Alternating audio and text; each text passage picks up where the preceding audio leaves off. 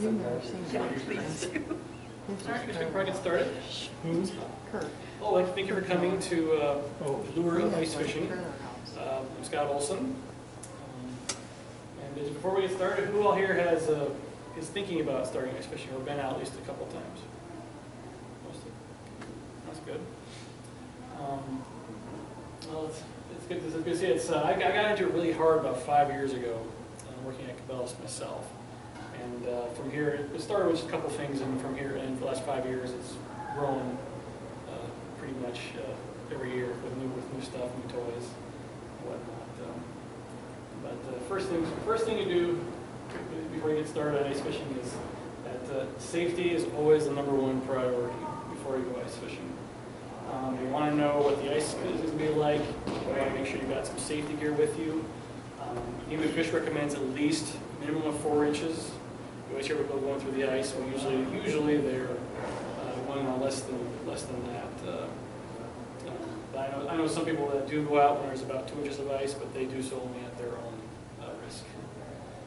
If you're going to an unfamiliar lake, you always want to make sure that you have ice picks that you can wear around your neck, so in case you do fall through, you can pull them out and you can get yourself out of the water, as well as wearing spikes on your boots that can help you get a grip too if you need to use your, if you're trying to climb out as well. So it's always important to have at least those 2 things as well. You can bring out on the ice. But some people also make sure you have a fishing buddy to. It's always safest, especially on early ice, to go out with someone who can help you in case something should happen, and have a safety rope or something else to throw out. There are a couple of things you find at the stores where it's just a rope inside of like a little bag. You can just take out really quick and just toss it out to them if someone were to fall through the ice. This is just kind of a drawn diagram of what the Fish recommends for your minimum your thickness of ice for different things you want to do. Like 4 inches is the minimum that they recommend for just getting on the ice, and then from there, you want to get on the water with different size vehicles, boilers, and whatnot. But yeah, so always make sure this time of year, most of the lakes have all got at least a foot of ice or better. So you're usually pretty safe to go on about it like this time of year, but especially early in like this November, December, and into March. It's always best to know the ice before you actually go out and go venture onto it. And first things first is with apparel. Now, pretty much any insulated coat, bibs, pants, warm boots are going to suffice to be on the ice. You don't have to have the most expensive stuff. As long as it keeps you warm and dry, that's the most important thing. And it keeps the wind off of you. Windproof and waterproof features are better to have because you will get wet. And if stuff you have is warm but doesn't protect you from the wind a little bit, you will get chilly unless you have some sort of form of protection. The ice fishing suits, like the Clam Ice Armor suit and the Frabil suit, are probably your best bets if you don't have anything that doesn't have the windproof, waterproof feature. You'd be surprised what you can stay out on the ice when you have one of these suits on. And of course, there are different brands. Some people use their hunting clothes. They go out on the ice, and that works the same too. As long as it keeps you warm and dry, that's definitely the most important thing to start with. And you need to get through the ice, obviously. So hand augers generally are the most economical one because they're the easiest ones to get a hold of. They're the cheapest ones. They're best really for early and late ice when it's a little bit thinner. But some people do still use them when the ice is still thick. They just won't drill 100 holes. They might just drill a few. They are lightweight, which is nice for when you're hauling stuff out on the ice.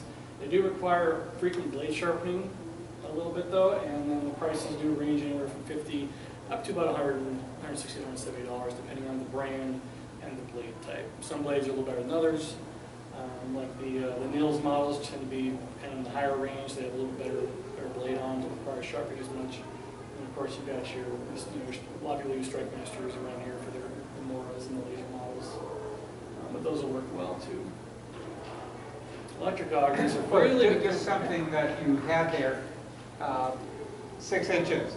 If you're doing it by hand, an 8-inch hole is much harder. Yeah. And It's not just 2 inches harder, it's much harder. So. Exactly, yes, thank you for pointing that out. The smaller blade is a lot easier to get through the ice than the bigger ones. I've seen guys who were doing 10-inch hands. It takes them forever to get through the ice. So it's always best to go with the 6-inch. If you don't intend on getting anything more than a hand or to start out with, it's best just to stick with a 6-inch, unless you're planning on going for bigger fish.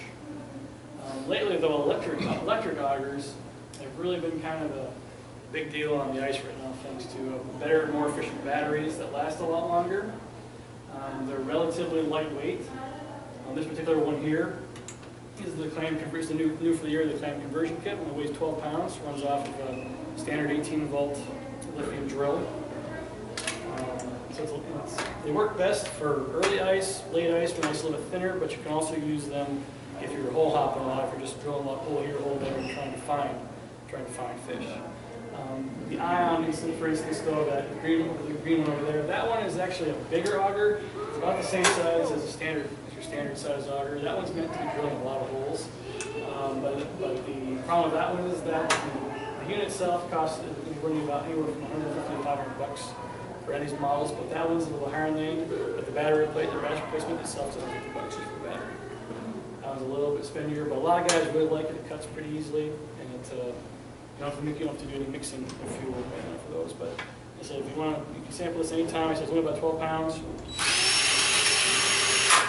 And this last time this was charged, it drilled 100 holes. My friend let me borrow it. He said he drilled 100 holes with it before I had to charge the battery. So these are a nice new toy for this year that came out. And of course, your standard gas auger.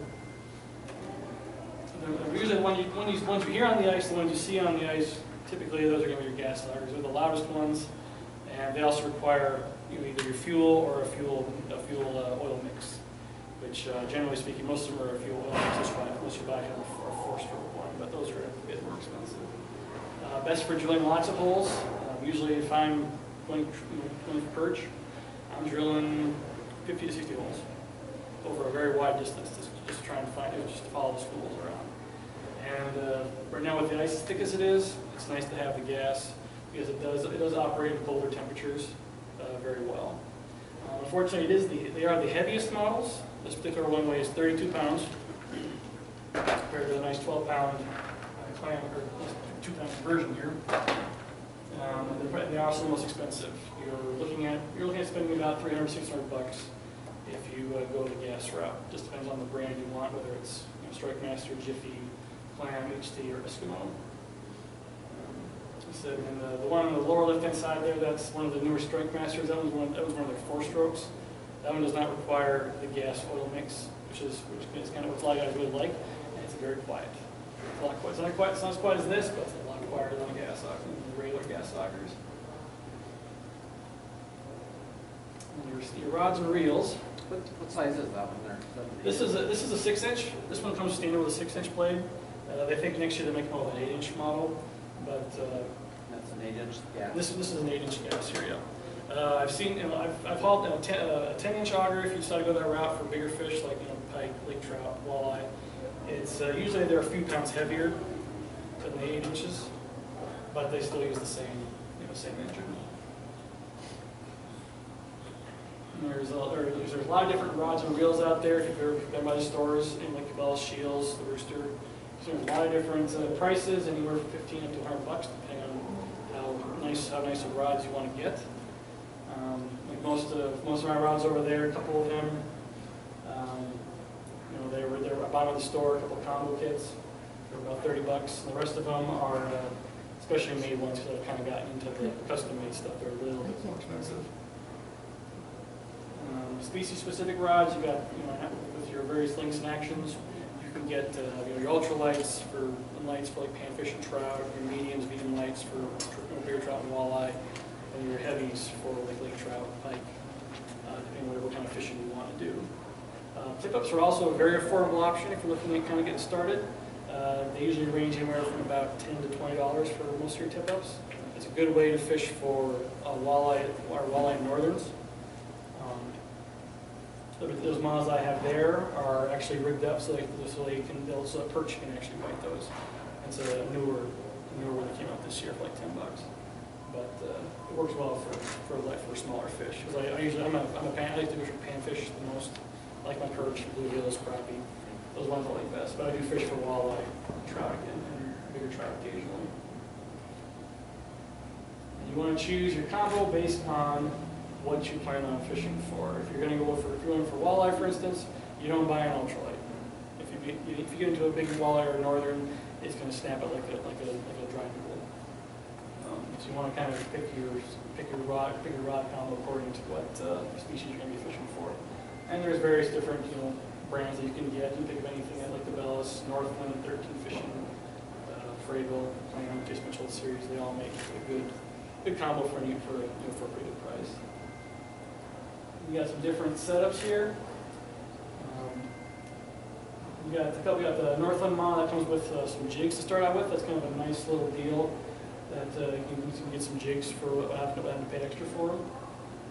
The one on the far right, that is the Frayville Jiggler. It's about a 4-foot long rod. It's meant for being standing up and going for panfish because it's got a little spring bobber at the end. But the line is entirely encased in the rod, so there's no wind that you have to put up with moving your line around. I've seen a lot of guys go for bluegills down stockade. They like to. I've seen some guys using that. They just go to the shallow water. They're standing like this in the kitchen. They just raise up their hand. And there's a fish. It's kind of handy for that. We got some other models here. Inline reels have kind of caught a lot of steam the last couple of years. The nice thing about them is that spinning reels tend to twist your line a bit when you're reeling, but with inline reels it keeps the line from twisting, so your bait's not doing this under the water. Which, especially if you're going for panfish, for instance, if it's doing this, they're not going to bite. I use one of those right now myself. This is an eagle clawing line reel. What's really nice, this one here has a nice feature where you push the button here, and the line comes out automatically. You don't have to sit there like a fly reel where you have to pull the line out. Does a ring like that cost? That one, I think the reel's only about $25 just for the reel. Those came out last year, and they were one of the hotter items during last year. This year you can find them at Cabela's and Shields. I've seen them there this year. The Rooster carries some combos for like $30, $35 to have a rod along with that particular reel. But it's really nice for jigging for perch and bluegills for sure, because and it reels up a lot faster as well. It can reel 2 feet of line compared to a few inches on your spinning reels. And you got some different tip-ups. You got your standard tip-up there, your round ones that keep the hole insulated. Those are really nice if you're on especially on a windy day, because the snow will blow into your hole, and that will affect your flag and the line and whatnot. But those insulated ones are pretty nice to keep the snow out. The next thing is your tightest tackle. The biggest thing right there is that if you want, what are you going to be targeting? There's so much ice tackle now compared to about 10 years ago.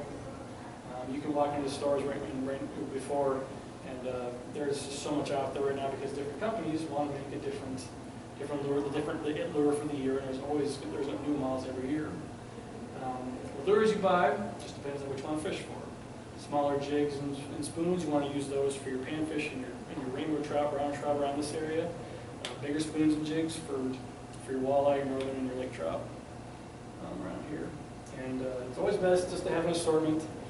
Never buy just one of the one color, because if you lose that jig, then you have to go buy another one anyway. So I've learned that rule a few times. Never buy just one of them of the same color. And that's just a handful of the different brands available. There's a lot nowadays that buy that you can get lures from now. This is just a little bit of an assortment of some of the newer lures that have come out the last couple of years. You've got some of the new clam ones. You got like the tungsten one here. That's the dingle drop. You got the bomb spoon, blade spoon. Those are for your perch and your walleye. I've got a few of those on display there. Rapala makes the rip and wrap here makes it as a great lure for catching walleye because it's extremely loud rattle bait, as well as the jigging spoon. And then of course you got your Northland down here. They make a lot of different ice jigs.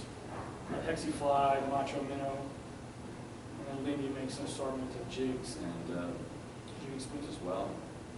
But most people who fish for perch around here know about the Haley's lure. That's kind of been the lure around here for the last few years that catches the perch.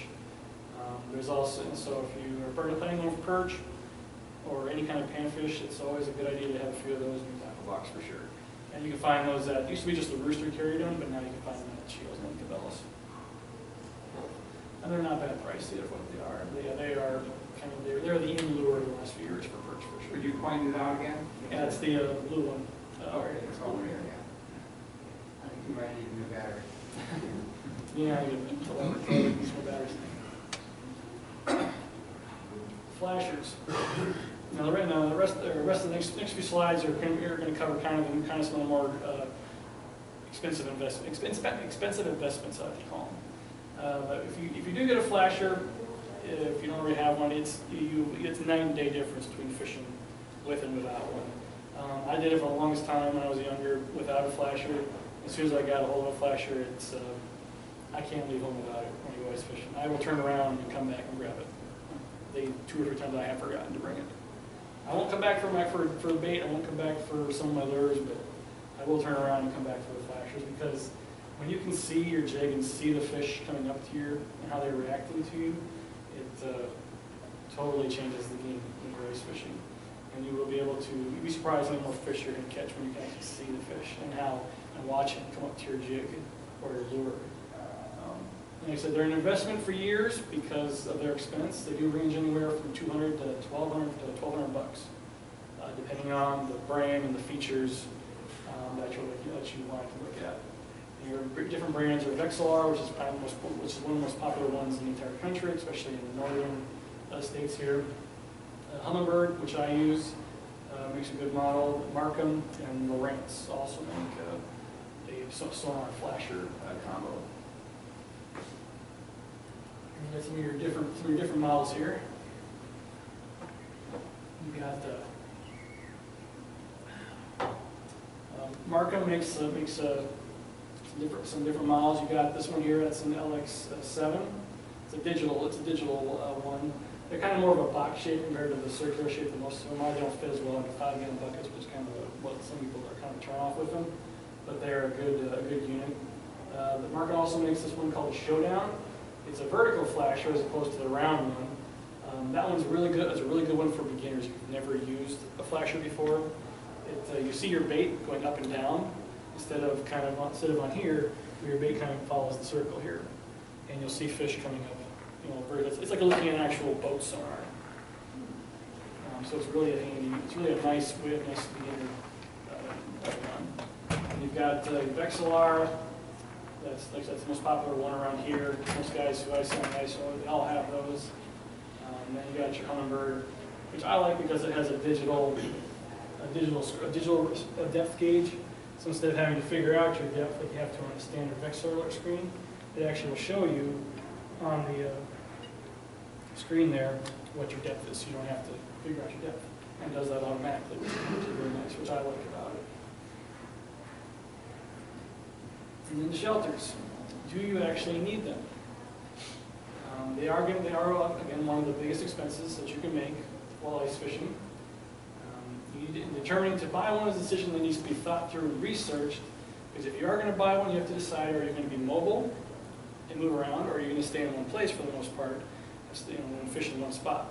That's where these 2 different versions here come in. You've got your standard hub and your flip over side with the shelter here.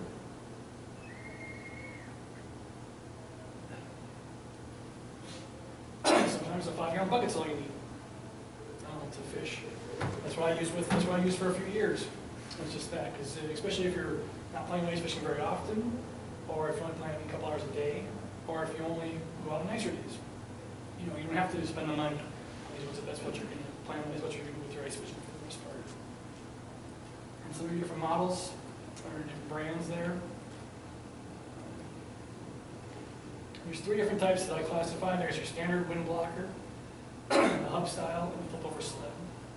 The prices range from $110 to $1,200 about. There's 3 different types. You've got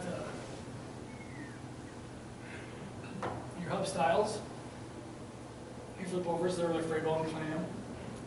Otter makes a very heavy duty shelter. They probably have the thickest material that they're made out of and the thickest bars compared to the other brands. And then Chappelle makes kind of the same ones, but they also have this one here. It's just it's a wind blocker. It's just a seat, and you just pull it over your head, and that's what it is. My dad actually uses that. He really likes it for just getting rid of the wind for the most part. But that's a good starter one too, for like kind of getting into shelters. Underwater cameras. They've really gained popularity a lot the last few years because they've gotten smaller and the screens have gotten a lot better as far as their resolution and the color. It's hard to find a black and white anymore these days because everybody's going to color. And they're very useful in identifying vegetation on the ice or seeing exactly what the fish are doing and how they're responding to your presentation. Green vegetation is always a good indication of oxygenated water, because that's where the fish will concentrate in those areas with green weeds. So if you can find green plants under the water using a camera, it's a good spot to stick around with and try and see if there's anything around. The prices start around $200, $250, depending on if they're on sale or not. Brands, you got your AquaView, Marco, and Vexar, kind of your standard. Your standard ones there. This one here I'm using is a AquaView Micro. And that's just this nice bit. It's a lot smaller, fits in the pockets, no bigger than a cell phone, and it works very well. I use that to see what's below me. That's not biting. So, short little video here. Just kind of trying to see what it looks like when you're actually using it. But see, a good example of a use of one was a few weeks ago when I was fishing in Sheridan. I had a lot of fish activity on my flasher screen, but I couldn't get anything to bite because I was fishing for trying to find rainbows, rainbow trout, and I had a lot of activity down there, nothing would bite. So I put the camera down there, and it was a big old school of crappie. So I brought my lure back up and I switched to something else, and I caught some crappie when I thought I was using that. So that was a good way of using a combination of a flasher and a camera, because the flasher will find you fish, but sometimes the camera is nice to show you kind of what is actually below there, so you can actually switch up your presentation. How deep were you doing this? This is actually a video on YouTube. I didn't actually take this one, but yeah, I mean I've used this thing in 30 feet of water, and it's worked just fine. It depends a lot on the clarity in the lake for that one. But yes, like Sheridan Lake, for instance, most of the lakes around here in the hills are pretty clear. You can generally see a good distance underwater with a camera. I mean, for instance, most of these cameras will work if you decide to go that route with an underwater camera. But it's a nice to have every once in a while. Here's some of your different types of cameras. This is the new model of AquaView Micro. This is the yellow one. It's got a little bit higher resolution than mine's got. The bigger screen one here, another AquaView, and of course Markham. It's just a camera view. And this is actually their LX9. It's a sonar camera combo. That one will run you $1,100. A little spendy. And then Vexar makes a pretty good camera too. But you got the gear, and now where do you go with it? Most of the lakes around here offer great ice fishing. It just depends on which lake you want to go to and the species of fish in there. The most popular lakes tend to be Sheridan, Deerfield, Pactola, Orman. Although Orman right now, the ice is kind of shifting, which we'll recommend going on Orman right now. But smaller lakes also are nice. Stockade, Bismarck, Robay, Center, Sylvan Lake are really good. Robay and Sylvan are actually two of my favorite ones to go to for trout. Because you can usually go there and the trout, they're not hit very often, so they're pretty pristine during the season, just because nobody really goes to them. Everybody concentrates on the bigger lakes. But most of the time I go to those places, there's never anybody out on the ice. It's a nice place to go for some peace and quiet and some good trout fishing. What species you want to target depends on It just depends where you want to go and also what bait you want to buy. Most of the time, if you're fishing for panfish and trout, you're going to be using maggots or wax worms. I myself I buy the red maggots from the rooster. That seems to be the color that most of the panfish like. It's always best to check on the ice and fishing reports before you go out. The journal has a fishing report every Thursday in there, so that's always a good place to find out where the hot bite is at around the hills here. And the Rooster Bait Shop is a really good place to use for ice conditions and fishing reports. Those guys are usually really good about getting information and sharing with anybody who asks. So I always recommend using them as a resource if you are looking for reports. Once you've picked out where you want to go, or you want to know where you will try to fish on the lake, Game and Fish has a really good link on their website. They have a lot of different lakes, especially here in the hills, so that you can print off the lakes. They're all contoured, which is nice. You don't spend $100, on those chips and stuff to get that. But majority of lakes around here, like I fish Deerfield, Sylvan, so I've got all the lakes and I broke them down. I split some of the lakes in half just to get some closer ups of some of the different points and areas where you would want to fish at. So that's a good resource to use. And then when you're looking at those, you want to key in on points and basins. Generally, that's where they're best places to find fish, or where they'll tend to concentrate. And look for areas where the water drops pretty quick. That's always good. Fish like to hang out kind of on where those edges are. And then you get the link to the website there. It takes you to where you can get those printed off. I said beats spending paying $100 for a GPS or over $200 for a GPS and buying those chips for another $100. So it's a good resource to use for no money at all. And I like to practice. I practice selective harvest. If you catch a big one, what should you do with it? Should you keep it or let it go? And really, it's up to you. It's if you want, you can keep as many fish as you want within the legal limit. And that's fine. That's your choice. There's no problem there. Conservation groups, local anglers like to encourage you to keep some fish, but the bigger ones we like to see them let go, because those are the fish that have the strongest. Those ones that live the longest. They've got the strongest genes. And we like to keep those genes in the pool, keep them breeding those into the population for stronger, healthier fish. If you go out to Sheridan, you keep all the 8, 9, 10-inch fish you want, but you catch a 13 or 14-inch fish, take some pictures with it, and if you want to keep it, go ahead. But we like to say, let it go, so we can keep that one in the water for future fish.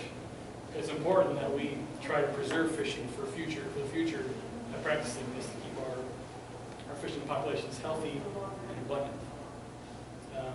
I'm a member of Recycled Fish. It's a nonprofit group that preaches selective harvest, catch and release. And it's you can go on their website and see what you can do. Sometimes it's just a matter of cleaning up after yourself, cleaning up your garbage, any extra fishing line left out, cleaning up, grab it, little things like that are what they're all about. Besides the selective harvest, but it keeps the waters healthy and fish eating and those kind of things. So I definitely encourage anyone who's interested in being an ambassador to go there, because it doesn't cost anything. It's a really nice deal. Most importantly with your ice fishing is just have fun. Like I said, I got into it 5 years ago. So I look forward to it more with open water. It's just it's a great time. Even if it's being by myself, you're out there. The air is crisp, and it's like you're one-on-one with the fish. It's a great experience in my opinion. Most of you probably know that last year the state record laker was caught. So sometimes you get into a fish like that. One of these days, I hope I will get into a fish like that, and it'll be a lot of fun. But it's always fun. It's always best with a group. But if you really get into it, you really love it. It's really tough to keep you from getting out there once you're there. If you need any more information, there's a lot of great resources that are available around here. or online. You can join online forums like Hotspot Outdoors. It's a great forum to be on. I've learned so much being on the website over the last year. Just different techniques, different areas to fish. I mean, it's not just here, it's Minnesota, Wisconsin, whatnot, but you pick up a lot of different ideas there. Join groups online like Clam's Ice Team. It's free. You'll get all kinds of advice from their pro staff. One day I'll be able to give advice on that website. That's a good one just to gives you ideas for gear, different ways to fish, different techniques. And then other groups like Iceaholics Anonymous here in town. The gentleman here, he started this group. It's got about 2,000 followers now on Facebook. It's a handy little site to also be part of because it's local. And Craig, the guy who started the group, we're always trying to grow the membership of the group. And I said that won't cost anything. It's just a matter of liking it on Facebook. And I said there's a lot of other groups out there online, either on Facebook or other different websites. You can pick and choose kind of, but these are great resources to take advantage of. And can't say enough about getting on because you'd be surprised how much you're going to learn being part of that. Otherwise, any other questions? Before you bought the high-tech stuff, how did you know how deep you were fishing? Well, the old tried and true method was I took a hook on my lure, I put a weight on it, and dropped it to the bottom. Right. Well, and then what? Do you not reel it back up again? No, actually, no, I wouldn't reel back in. I'd pull it up about 6 inches and kind of mark it with my finger, and I'd pull up the rest, and that's where I would. And then when I put the lure back on and put it down, that's where I usually just bobber fished when I was younger. So that's what we would do. We put the bobber about 6 inches from where we pulled it up, and that was how we fished. When I try that, either the wind or the line on its own somehow ties itself into a giant knot. Yeah, that happens. Especially with mono. I don't use mono very often, except for some of my spoon rigs. I like to use like fluorocarbon for the most part. It doesn't twist as bad. It's invisible in the water, especially for my panfish lines. Like most of my jigging rods here have all got fluorocarbon on them. Usually about 3 or 4 pounds is all. I'm fishing for panfish, not for lake trout. But that'll help that problem if you have that line twist, or just replace your line with some mono, and that would help out too. Usually, once mono hits about 6 months old, it's usually starts getting all twisted up and knotted pretty bad. This rod on your left over here, This one? that's the heaviest one you have, isn't it? Yes, that actually is. This is one of the. This is one of my special rods that they make for Iceaholics Anonymous, and this is a medium heavy.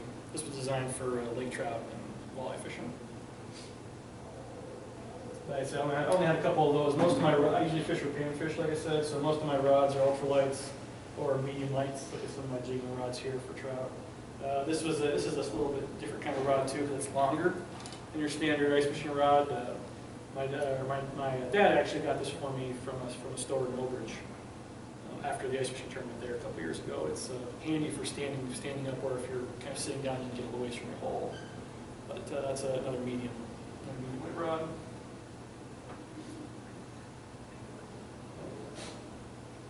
So what is your jigging technique? Well, is anybody here usually jig for perch or any kind of panfish? Because usually the technique that I usually use is if I have a jig on with either a plastic or a wax worm or a maggot, I like to get it down there. Usually I just kind of go with it really fast just to get that movement going on either the bait or the maggot. And so you can pretty much do any kind of technique you like. A lot of guys like to do this. You'd be surprised how many fish you get just by sitting there shaking it a little bit like that. Just get the bait to quiver a little bit. You'd be surprised how many fish will shoot up to your lure when they see that.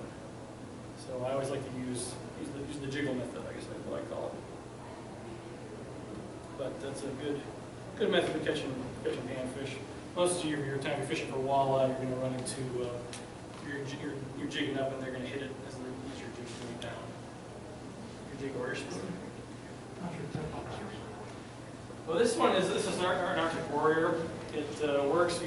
Once you set it up, when the fish pulls its flag down, the flag pops up, and then usually you've got your drags either really loose, or you've got it open, and you just kind of twist the line around where this gets hooked in. There's a little niche back where you can put this flag. So when the fish take it, you can rig it. If you put wherever you rig up the straps here, go a little bit further. You can go for sensitive or heavier if you're fishing for something bigger. So you're fishing for like walleye, a little bit of action, and it'll pop. But this also you can also find this in most of the other stores too. It's a nice little setup for walleye fishing or lake trout. I see this a lot on Bactola when guys are lake trout fishing.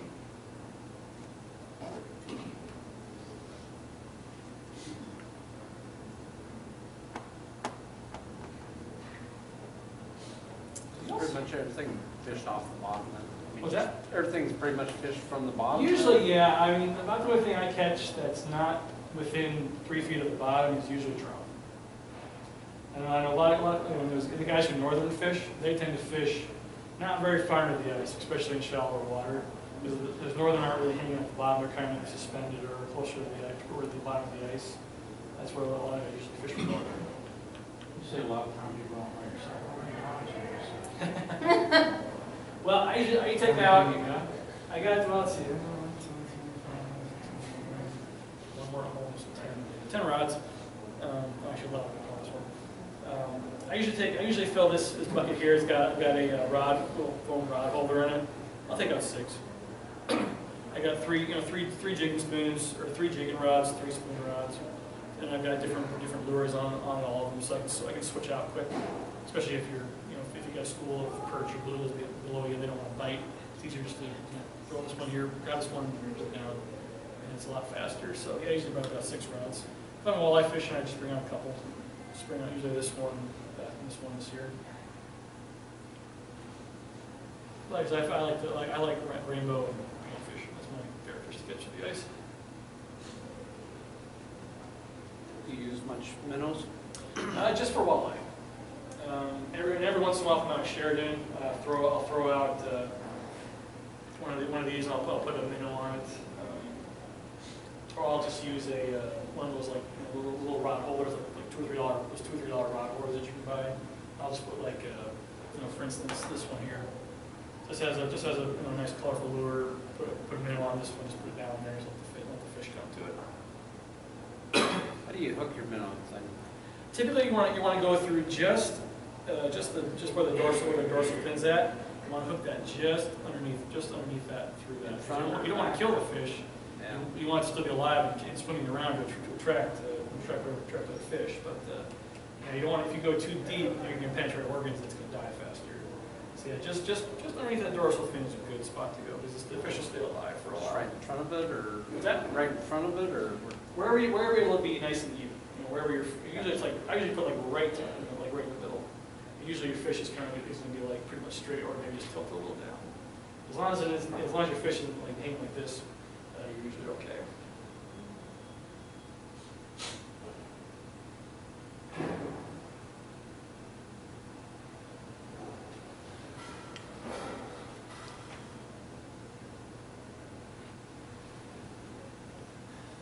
Anything else?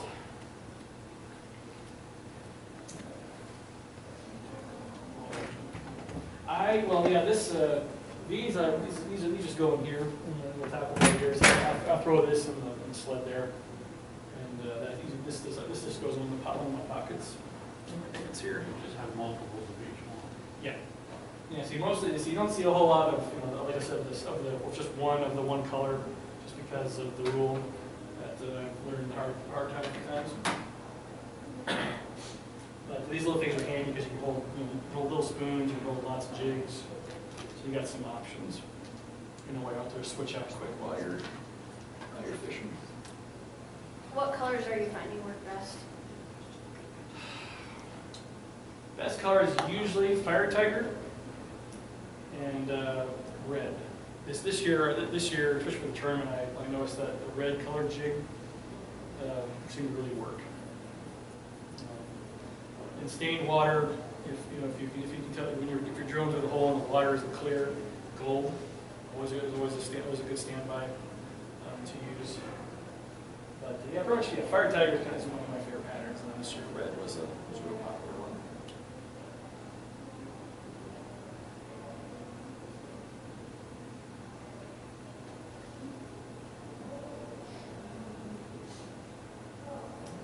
You drive on the ice yourself?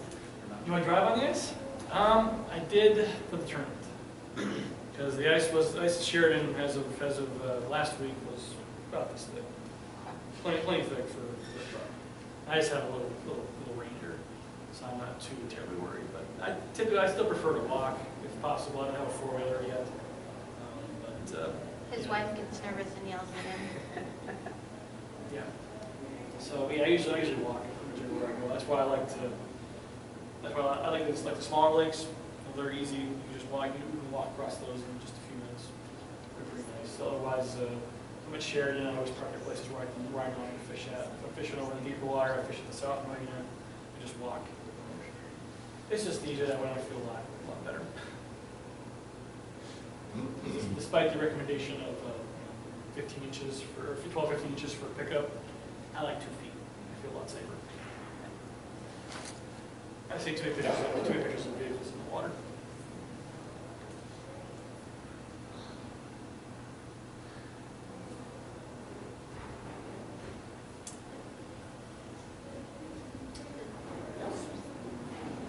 The drawing. I know that. Let's do that right now.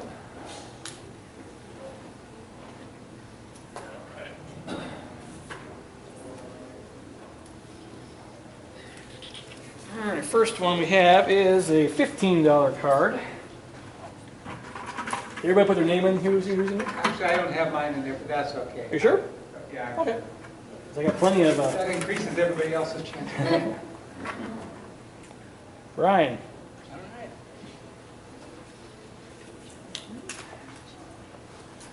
There you go. There's still some jigs left over there if you need anything. Yeah, if you go to, I will tell you, if you go to Shields or Cabela's right now, they're really getting low in inventory because ice fishing season, they only bring in stuff for a certain amount of time, and after that, nothing. So if you're planning on getting some stuff from there, now would be the time for sure.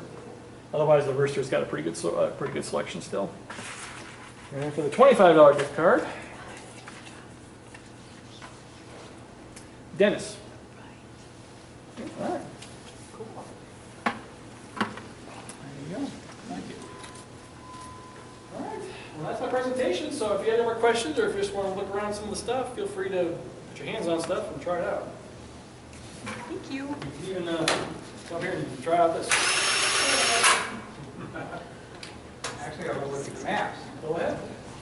And then the lakes I have in there are the ones I usually fish. So And hopefully you have your secret hotspot marked. I'm pretty much only Sheridan's the one that's marked right now because for that tournament that's at the end of January every year, I always spend a month and a half fishing Sheridan's. This one here is without this, it's 150 placement for the auger. And whatever you want. It has to be an 18 bowl. That's what it works. Most of the guys use these lift fish. It lasts a lot longer. Nice and light, 12 pounds. He drilled 100 holes before he had to charge. I'm buying that next year. This is on my professional next year. Because I'm pulling the sled out with me and have this in there. That's already done. For one kid. This is 70 pounds. It's another 50. You have any rod holders out there? Yeah. Because also that's quite a lot to This is an $500. Makes it a lot easier. It keeps most of your stuff, apart from each other. So. Yeah, exactly. That's why I bought it. It lessens the time for sure. What kind of line did you say? Well, on the jigging line, I use 3 or 4 pound fluorocarbon because I'm just fishing panfish. This one here has got